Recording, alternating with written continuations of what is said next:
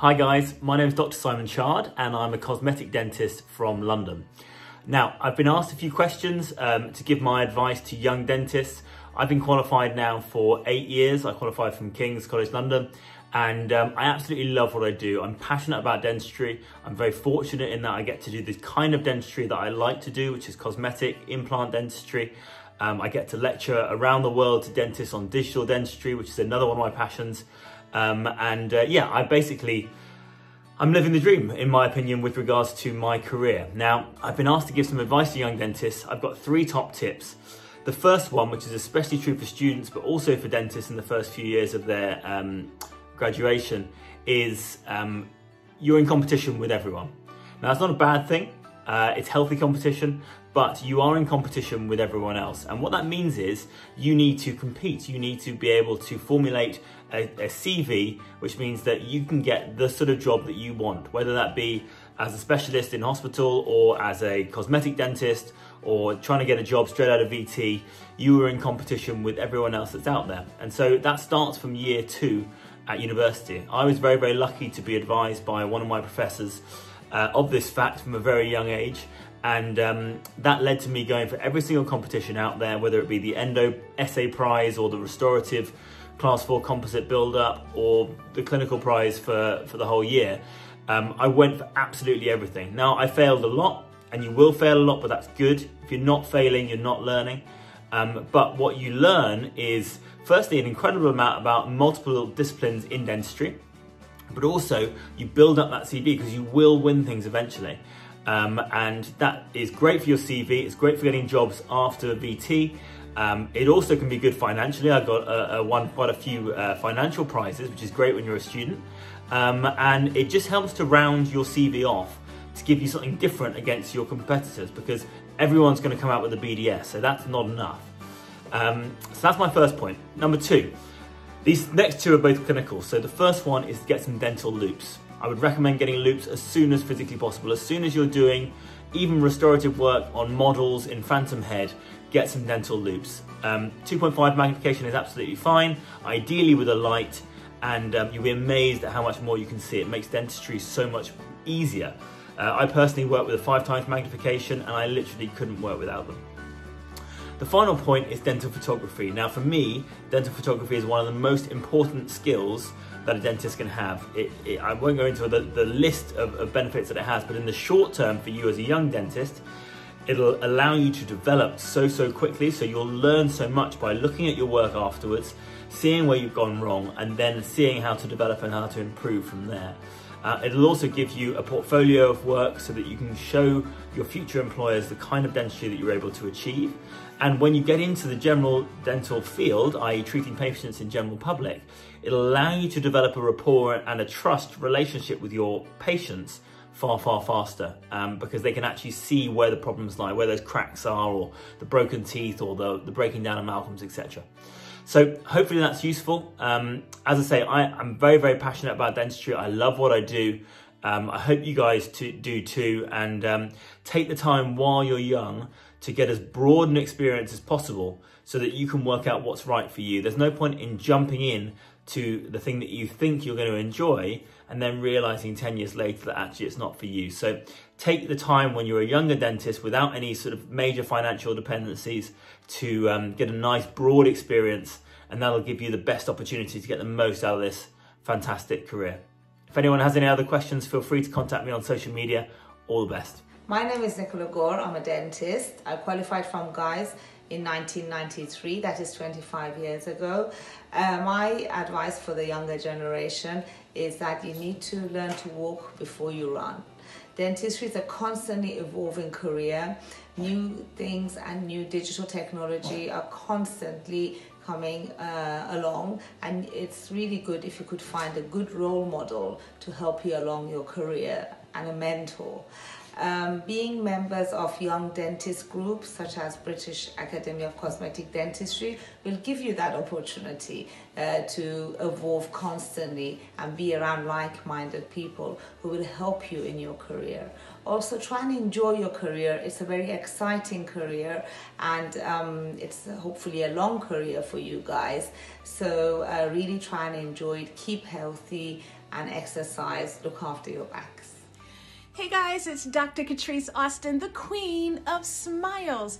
I am here to give you a little bit of advice, and the thing that helped me when I started my career, when I did my residency at Lutheran Medical Center, my instructor asked me, what are you gonna do that will set yourself apart from your competitor?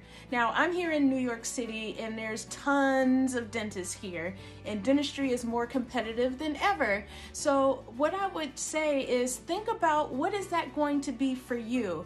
For me, I knew I loved cosmetic dentistry, and I also knew that I loved entertainment. So I decided to merge those two things together to become the dentist to the stars back in 1998. So that made me unique back in the day. I was a woman and black woman and had my own practice, but I had a distinct target audience. So that is one of the keys. And then discover what you love to do in dentistry. What would make you want to get up every single day and do it? And I love my job. I'm the happiest that I've ever been. So if you can identify exactly what you love, not what's going to make the most money, because dentistry is tough.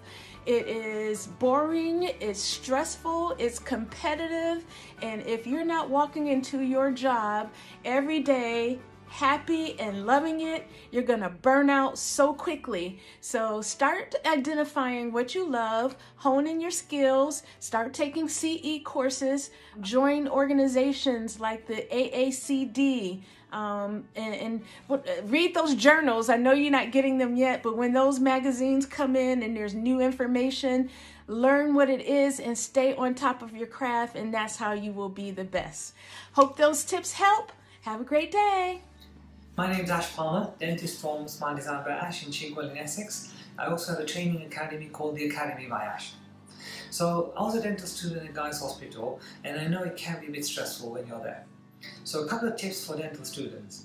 The first important thing is when you're stressed, don't worry, we'll all go through that. It's important you talk to your demonstrators, you talk to your friends, and try and get it off your chest and share things with each other.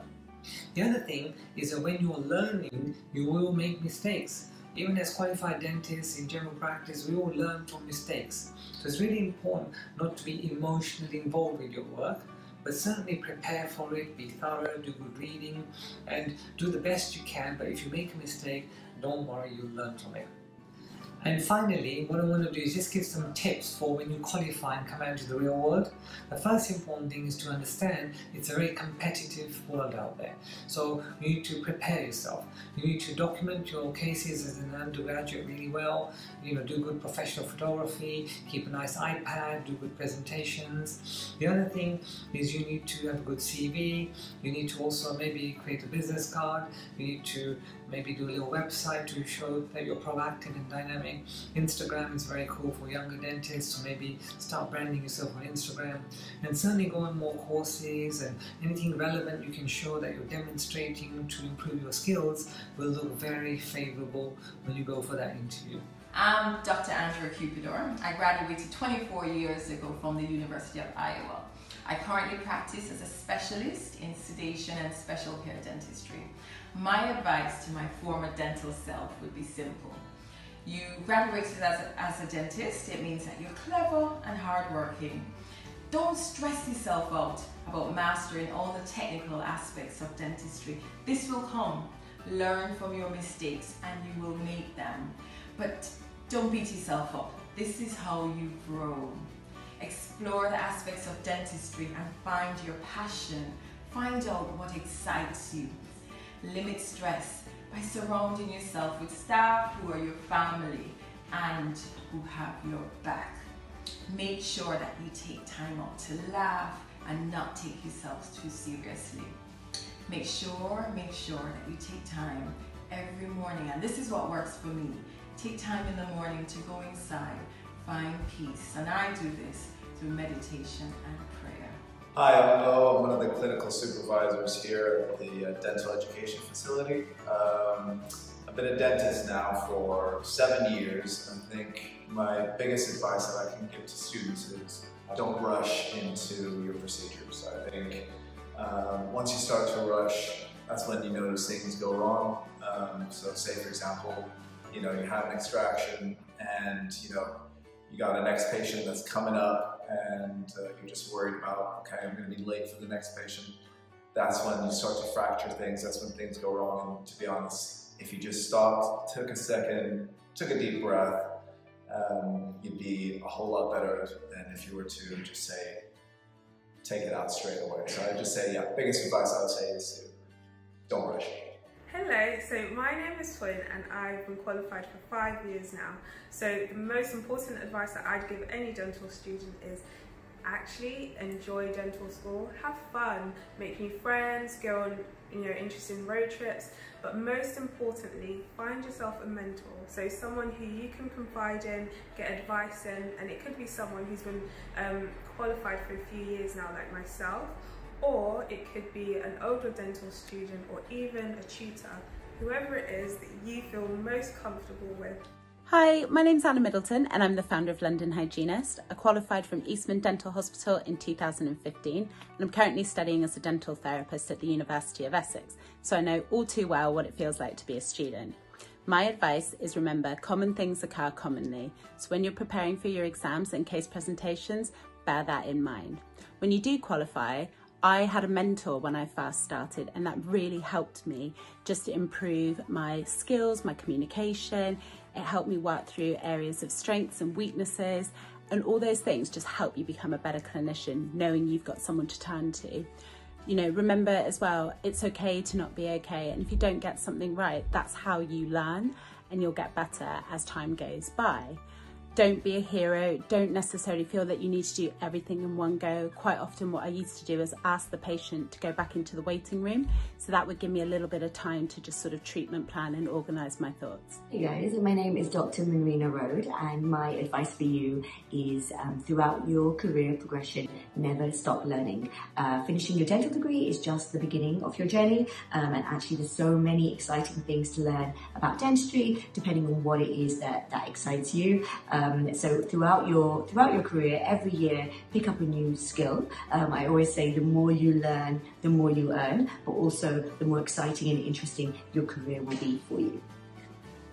Hello, my name is Nithya and I'm one of the clinical supervisors at Peninsula Dental School. One of the things that I would advise is to try and enjoy the time they have at the dental school as much as possible. Make sure you spend time with each other because you'll make so many new friends, probably friends for life. So it's really important that you make the time to socialise and just enjoy each other's company. Hi guys, my name is Dr. Kevin Dapper and I'm the clinical director of the Dove Dental Wellbeing Spa. I've been a dentist for about 5 years. If there's anything I could say to my younger dentist self, the key word I think of is development. Whether professionally, clinically or personally, there's always room where we can develop ourselves. However, the first thing I think about before developing is always reflecting. I always think about reflecting where I am, what I've done, and then think of how I can take things to the next level. So I would encourage any younger dentists out there or any students out there that the key thing is developing. Always look how you can push the boundaries and go beyond yourself to reach the next level and aim for excellence. Thank you. Hi everyone, Dr. Millard here, also known as the Singing Dentist. And if there was one bit of advice I could give to all future dentists, it would be to practice your communication skills. Become a master communicator, because building rapport with your patients, having a good relationship with them, just being able to communicate with them is the most important thing that I've learned, and it's the most important skill if you ask me. You can learn how to improve your dental skills, you can learn new treatment modalities, all of that stuff. But if you can't talk to your patients, if you can't make them feel comfortable, and if you can't relay the messages to them in a way they understand it, they like it, and they take it on board, forget it. Dentistry is a people science, okay? You're doing your work on people, so you must be able to make those people feel comfy, and communication is the key. And just be a nice person. It's not that hard. Anyway, all the best. Hi, my name is Claudia. I'm one of the clinical supervisors in Derriford for Peninsula Dental School with year 5 students. I've been a dentist for almost 29 years. I qualified in Argentina, Buenos Aires. Then I came to the UK and passed my overseas exam in 2009. Lots of things I could say, but one that comes to mind could be always look after your posture. Make sure you're aware of your body, your posture when you're working with patients. Invest in a very good saddle or bum bag chair. You can also have managers perhaps to provide you with a saddle chair, which in the long term is better for your spine. We deal with a lot of stress. It's a very demanding profession. Patients are very demanding nowadays. Try to communicate really well with them, and you would always be a successful dentist. It's a beautiful profession. I love being a dentist, and I also love supervising and mentoring students. And if you need anything, just come and ask me. Hi there, my name is Dr. Craig Mallory of South Wales Oral Surgery. My practice is limited to oral surgery and dental implants. My top tip to dental students and recent graduates, throw yourself into everything. Endo, dentures, oral surgery, restorative, try it all. And then step back and think, right, well, how would I want my day list to look in 10 years' time? What would be on there that would really excite me? And then take some time, 5, 8, 10 years to explore that field. Travel the world, work in different places, work under different people, do some postgraduate studies. And then when you come out of that, you should hopefully be an expert in that field. And then every day should be invigorating and exciting for you. It's a wonderful career, dentistry, and it has many avenues. So take the time to focus in on what you enjoy. And then that will lead to a long and happy career. So wish you well from Wales, and stay safe, please. Hi all, sorry it's a bit of a dodgy video. So my advice for young dentists would be always stick to what you decide would be the best way forward, but always learn to listen to your patients and don't compromise. Don't be sort of put in a situation where you make bad decisions because you think the patient would prefer that than seeing somebody else. Always be true to yourself, true to your beliefs, work hard, don't stop dreaming. If you think you want something to happen for you, just keep on pushing until it happens. Enjoy what you do, stay spiritual, stay deep, and stay to the good of the patient. Make sure that you always just keep dreaming, don't stop dreaming, okay? And always be proud and be happy of who you are, what you stand for. And just know that as long as you do good by your patients, they'll always stand by you too. I'm Victoria Wilson. I'm a dental therapist, and I've been qualified for 17 years. If there is any advice I would give to the future dental profession, it would be true to yourself. We are all unique. We all have a unique quality to bring to the dental profession. So find your niche in what you love in dentistry and pursue it, and you will excel in it to carve that unique career path that you've dreamt of. So collectively, imagine what we could achieve together if we are all true to ourselves, doing exactly what we love in dentistry. And lastly, find a mentor. Hi, my name is Bill Beer and I started in dentistry 50 years ago. I'm still enthusiastic about it and run the final year clinic at the Peninsula Dental School. There are loads of things I wish I'd known earlier. It's called dental practice because you always go on learning. Being self-critical is really important, but also ask friends and colleagues to look at what you've done and appraise it for you. This will improve your knowledge and hone your skills. Practice makes perfect. Watching people more expert than yourself working is really helpful. You can select their useful attributes and use them yourself. It's a really competitive world out there, and you need to be one step ahead of your peers in order to nail the interesting opportunities. Entering undergraduate competitions or writing case reports is a really good way to do this. Try to take advantage of every opportunity that presents itself and enjoy every minute of your career.